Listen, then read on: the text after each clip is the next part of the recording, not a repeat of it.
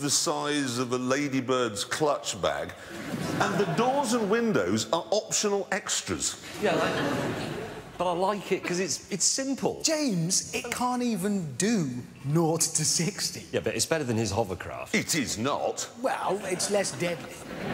Hovercraft isn't deadly. Yes, it is. Listen, Hammond, 2 points. Number one, I'm the only person in that race who is representing the holy trinity of oil, coal and gas. The Holy Trinity? Yes, Holy Trinity. And number two, every single city in the world underuses its waterways. They've all got jammed up roads, congested trains, packed buses, and right in the middle, a river with nothing on it apart from a couple of ducks. Yeah, but that's because everyone's terrified that there might be somebody on it in a hovercraft. Well, yes, look, I agree waterways are underused, but the hovercraft is not the answer. It is! No, it isn't, so let's do the news. Tonight, we are staging one of our important races between the car, public transport, a bicycle, and Jeremy's rather fanciful belief that we should travel everywhere on rivers.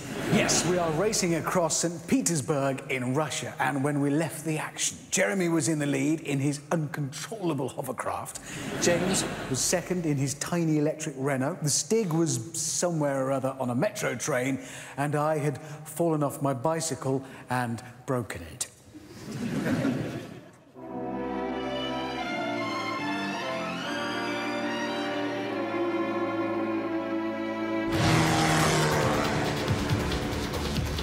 OK, this is good. Flat out on water. Remaining range, it tells me it's 40 miles, that's plenty. Bit of a jink round him. Oh. Now, you're probably thinking, what's the point of that tiny little car? Look at the size of that road he's on. Yes, yes, of course. But we're not in St. Petersburg proper yet, we're still on the outskirts. When we get near the middle, there's going to be a small alleyway, something built before cars were invented. Things wide enough for a horse. And then I shall sweep to victory.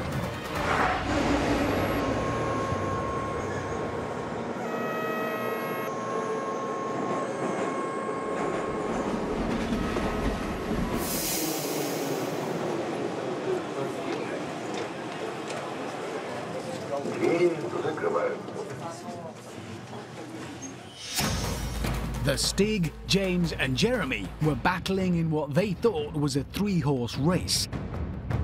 But I had other plans. So you speak English? I do. And you don't speak English? A little bit. Little bit. Can you interpret? Absolutely. I've broken my